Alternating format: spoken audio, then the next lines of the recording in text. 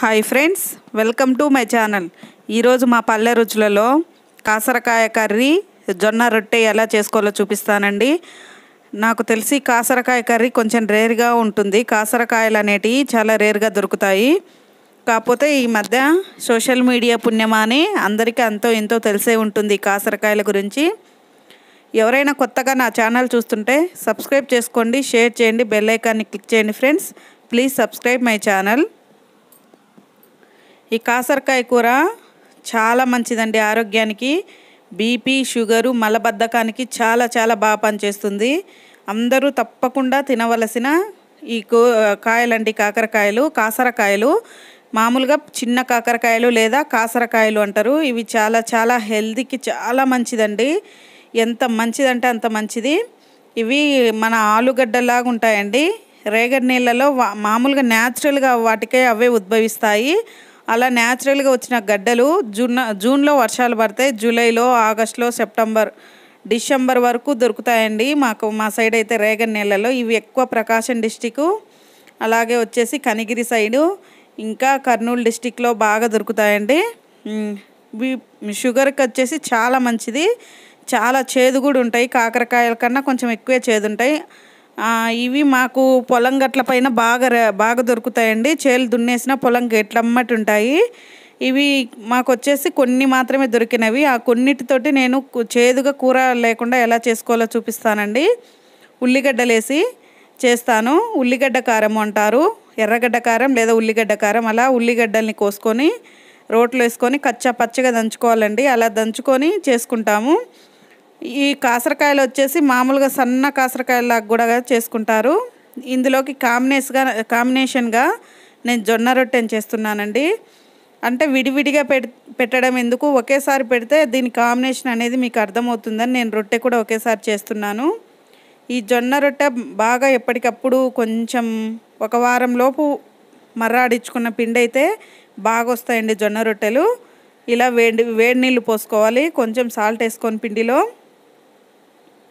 వేడి నీళ్ళు పోసుకొని బాగా పక్కన పెట్టుకోవాలి. ఆ లోపు కొంచెము ఒక 5 నిమిషాలు అయిన తర్వాత బాగా పిండి అనేది నానుతుంది. ఆ వేడి అనేది తగ్గుతుందండి రొట్టె చేయాలంటే మనకు.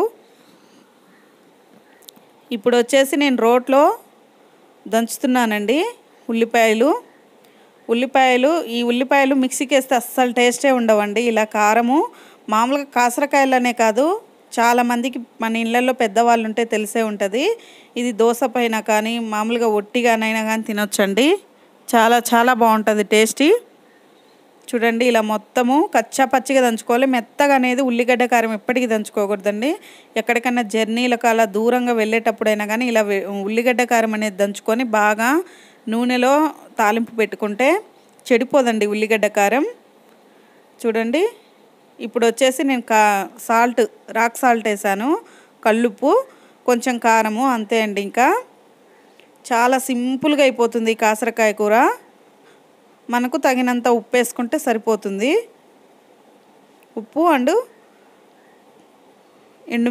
ఎండు కారం వేసుకున్నాను నేను. చాలా బాగుంటుందండి. దోశలోకైనా చపాతీలోకైనా ఇలా దంచేసుకొని మనము కొంచెం నూనెలో వేపుకొని ఒక గుడ్డు వేసుకున్నా కానీ పొరటులాగా చాలా చాలా టేస్ట్గా ఉంటుంది అది. ఇంకా ఈ రుచి అనేది పల్లెటూళ్ళ వాళ్ళకి ఆల్మోస్ట్ తెలుసుంటుంది. టౌన్లలో వాళ్ళు అంతగా చేసుకోరేమో అనుకుంటున్నాను నేనైతే. చూడండి, కచ్చా పచ్చిగా దంచుకుంటేనే ఇలా మొత్తం బాగా రెడీ అయిపోయింది. ఇప్పుడు స్టవ్ పైన ప్యాన్ పెట్టి నేను కొంచెం ఆయిల్ వేసుకున్నాను. చాలా సింపుల్గా చేసుకోవచ్చండి. ఒట్టి కూర అయితే ఒక 5 నిమిషాల్లో అయిపోతుంది. అలాగే రొట్టె కూడా నేను మీకు చూపిస్తే బాగుంటుందన్న ఉద్దేశంతో రొట్టె కూడా చూపిస్తున్నాను. ఈ వీడియో మాత్రం ఎండింగ్ వరకు చూడండి తప్పకుండా. చాలా చాలా బాగుంటుంది. తెలియని వాళ్ళ కోసం అయితే ఈ జొన్న రొట్టె అనేది ఎలా చేస్తే పర్ఫెక్ట్గా వస్తుంది అనేది కూడా చెప్తాను. చాలా ఘాటుగా ఉందండి తాలింపు. ఇప్పుడు ఆ దంచుకున్న ఉల్లిపాయలుగా ఆనియన్ కారం అండి, దాన్ని మా సైడ్ అయితే ఉల్లిగడ్డ కారం అంటారు. అది మొత్తం బాగా కొంచెం పచ్చివాసన పోయే వరకు 1 నిమిషం అలా ఆయిల్లో ఫ్రై అవ్వాలి. ఈ లోపు వచ్చేసి నేను జొన్న పిండికి రెడీ చేసుకున్నా కదా, రొట్టె కూడా చేసుకుందామండి.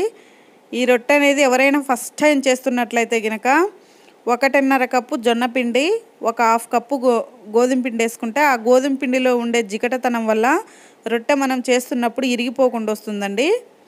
చూడండి ఈలోపు మనము అక్కడ ఉల్లిపాయ కారం అనేది మగ్గిపోయేలోపు రొట్టె పిండికి వేడి నీళ్ళు పోసి పెట్టుకున్నాం కదా, బాగా మెదపాలండి. గట్టిగా, ఎంత గట్టిగా మెదిపితే రొట్టె అనేది అంత మృదువుగా అంత మెత్తగా వస్తుంది, అలాగే పల్చగా వస్తుంది ఇరిగిపోకుండా.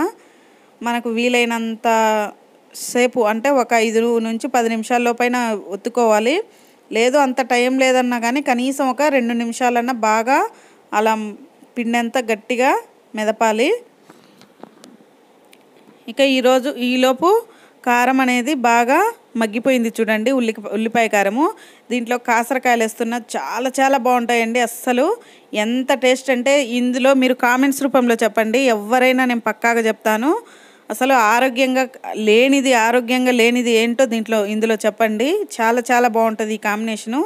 మామూలుగా ఈ కర్రీ వచ్చేసి మనం చిక్కుడుకాయ కర్రీ అలా డీప్ ఫ్రై చేసుకోకుండా కాకరకాయ కూర కూడా చేసుకుంటాం కదా, అలా చేసుకుంటే కొంచెం చేదనిపిస్తుందండి. షుగర్ పేషెంట్లకు, పెద్దవాళ్ళకి బాగుంటుంది. చిన్నపిల్లలు కొందరు ఫస్ట్ టైం తినేవాళ్ళు చేదుగా ఉంది తినలేము అనుకుంటే కనుక ఇలా కారం రూపంలో తీసుకుంటే ఉల్లిపాయలు వేసుకొని చాలా టేస్ట్గా ఉంటుందండి. ఇంకా అయిపోయిందండి. ఎంత జస్ట్ మన తోటాకు ఎలా తొందరగా ఉడికిపోద్దో అలా ఉడికిపోతాయండి ఇవి కాసరకాయలు అనేటివి. చాలా టైం కూడా పట్టదు, చాలా ఆయిల్ పట్టదు, కొంచెం ఆయిల్తోనే. ఈలోపు సన్నగా సిమ్లో పెట్టుకొని వేరే స్టవ్ పైన పెట్టుకొని నేను జొన్న రొట్టె కోసము ఇలా పెన్నెం పెట్టేసి ఇంకా రొట్టె ప్రిపేర్ చేస్తున్నానండి. రొట్టె ఎంత బాగా వేడి నీళ్ళు పోసిందాన బాగా వచ్చింది. చూడండి ఎలా పిసుకోవాలో బాగా మన బలమంతా ఉపయోగించి గట్టిగా బాగా అలా ప్రెస్ చేస్తే రొట్టె అనేది ఎక్కడ విరగకుండా చాలా బాగా వస్తుందండి. చాలామంది జొన్న రొట్టె చేయడం కష్టం అనుకుంటారు. 2 టైమ్స్ కూడా మనం ఇలా కొంచెం గోధుమ పిండి కలుపుకొని చేస్తే వస్తుంది. ఇంకా లాస్ట్ ఇంకా బాగా వస్తుందండి. ఎంత బాగా వస్తుందంటే అసలు చాలా బాగుంటుందండి టేస్టు. మనకు ఇలా రొట్టెలు ఉదయం సాయంకాలం రొట్టెలు తింటూ ఉంటే మన ఆరోగ్యానికి చాలా మంచిదండి. ఇప్పటి నుండే మనకు జబ్బులు వచ్చిన తర్వాత ఇలా జాగ్రత్తగా ఉండేదానికంటే జబ్బులు రాకముందే ఇలా మంచి హెల్దీ ఫుడ్ తింటూ ఉంటే చాలా బాగుంటుందండి. వారంలో ఒక్క రోజుకి వేసుకోండి. మీకు ఏదైనా జంక్ ఫుడ్ తినాలనిపిస్తుంది, వారంలో ఒక రోజు తినండి. మిగతా 6 రోజులు ఇలా మంచి హెల్దీ ఫుడ్ తినండి. చాలా బాగుంటుంది అందరికీ. చూడండి ఇలా పక్కన మనము కొంచెము పిండి అనేది తీసుకున్నాము, ఒట్టి పిండి. అలా కొట్టుకోవాలండి. నేను మీకు చూపిస్తున్నాను కదండి, అలా సైడు అలా ఒక చేత్తో అలా అంటుంటే చీలిపోకుండా రొట్టె అనేది బాగా చాలా రౌండ్గా వస్తుంది, పల్చగా వస్తుందండి. చూడండి మీ అందరికీ ఎలా నచ్చిందో, నేను చేసే పద్ధతి నచ్చిందా నచ్చలేదా కామెంట్స్ రూపంలో చెప్పండి. వీడియో మాత్రం ఎండింగ్ వరకు ఖచ్చితంగా చూడండి. చాలామంది అయ్యో జొన్న రొట్టెలా మాకు చేత కాదు, మేము బయట నుంచి తెచ్చుకుంటా ఉంటాం. ఎట్టి పరిస్థితుల్లో జొన్న రొట్టె అనేది ఈ రోజులలో టౌన్లలో కూడా చేస్తున్నారండి. తెచ్చుకోకండి. మన స్టోర్ బియ్యం ఉంటాయి కదండి, ఆ స్టోర్ బియ్యం కలిపి జొన్న రొట్టె చేస్తారు. కావాలంటే మీరు ఎంక్వైరీ చేసుకోండి. మనం ఇంట్లో ఎవరు చేస్తాంలే, బయట ఎలాగూ చేస్తున్నారు కదా తెచ్చుకుందాం అనే తలంపు మాత్రం పెట్టుకోవద్దండి. మొత్తం కలితే మనం ఎందుకండి బియ్యం అనేది తగ్గించి బియ్యం పిండి జొన్న పిండి అలా తింటే హెల్త్కు మంచిదనే కదా. మనం బయట తెచ్చుకుంటే ఇంకా దాని బదులు అన్నమే తినొచ్చు. చాలా బాగుంటుందండి. అసలు ఇలా చేసుకుంటే కొంచెం ఓపిక చేసుకుంటే ఒక 5 నిమిషాల్లో అయిపోతుంది. చాలా బాగుంటుంది రొట్టె టేస్ట్గా. చూడండి అలా తీసేసి అలా వేసుకోవడమే. చూడండి ఎంత రౌండ్గా వచ్చిందో రొట్టె అనేది ఎలా వచ్చిందో మీరు కామెంట్స్ రూపంలో అయితే ఖచ్చితంగా చెప్పండి. నేను కూర రొట్టె చేసేసరికి కొంచెం లెంతీ అయినట్టుంది వీడియో, కానీ తప్పకుండా చూడండి. నేను ఒక్కటే కాదు కదండి రొట్టె ఎలా చేసుకోవాలో, అలాగే కాసరకాయ కూర చేదు లేకుండా ఎలా చేసుకోవాలో కూడా చూపించాను. చాలా మంచిదండి అసలు కాసరకాయ. చాలామంది ఈ రోజులలో ఏంటంటే మలబద్ధకంతో చాలా బాధపడుతుంటారు. అసలు ఈ కూర ఈ రొట్టె తిని చూడండి, అసలు ఎంత రిలీఫ్గా ఉంటుందంటే మన పొట్టకి అంత రిలీఫ్గా ఉంటుంది. చూడండి తిరిగేసాను రొట్టె. చూడండి ఎంత నీట్గా వచ్చిందో. ఇప్పుడు సెకండ్ రొట్టె ఎలా కొట్టుకోవాలో మళ్ళీ చూస్తారని సెకండ్ టైం కూడా చూస్తున్నాను. ఇప్పుడు ఫస్ట్ టైం కొంచెం చిన్నగా చేశాను, ఇప్పుడు కొంచెం పెద్దగా చేస్తున్నాను చూడండి. ఇంతకన్నా ఇంకా తక్కువ పిండి పెట్టి ఇంకా చపాతీ కన్నా పల్చగా చేస్తారండి రొట్టె. కానీ మా ఇంట్లో వాళ్ళు అంత పల్చగా చేస్తే తినరు, అందుకే నేను కొంచెం లెంతీగా చేస్తున్నాను చూడండి. అలా చెయ్యి సపోర్ట్ పెట్టుకోవటం వల్ల మనకు రొట్టె అనేది పక్కకు పోదు, చాలా చాలా బాగా వస్తుందండి.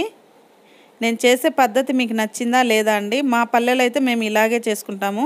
సొద్ద రొట్టెలు, జొన్న రొట్టెలు, రాగి రొట్టెలు డైలీ ఒక పూటన్నా సొద్ద రొట్టె తీసుకుంటామండి మేము. సొద్ద రొట్టె కానీ జొన్న రొట్టె కానీ చాలా చాలా బాగుంటుందండి. చాలామంది ఇంకొకటి ఏంటంటే కింద మన స్టవ్ పైన కింద ఏం చేస్తారంటే న్యూస్ పేపర్ పెట్టేస్తారండి. న్యూస్ పేపర్ పెట్టి న్యూస్ పేపర్ మీద వేస్తారు. ఆ న్యూస్ పేపర్ మీద ఉండే మొత్తము కెమికల్ ఉంటుంది కదా, ఆ కెమికల్ మొత్తము ఆ రొట్టెకి అంటుకుంటుందండి. నేను చాలామంది ఇళ్ళల్లో చూశాను. స్టవ్ అంతా పిండి పిండి పడిపోద్ది, మళ్ళీ స్టవ్ అంతా కడుక్కోవాలని. చూడండి కూర రెడీ అయిపోయింది.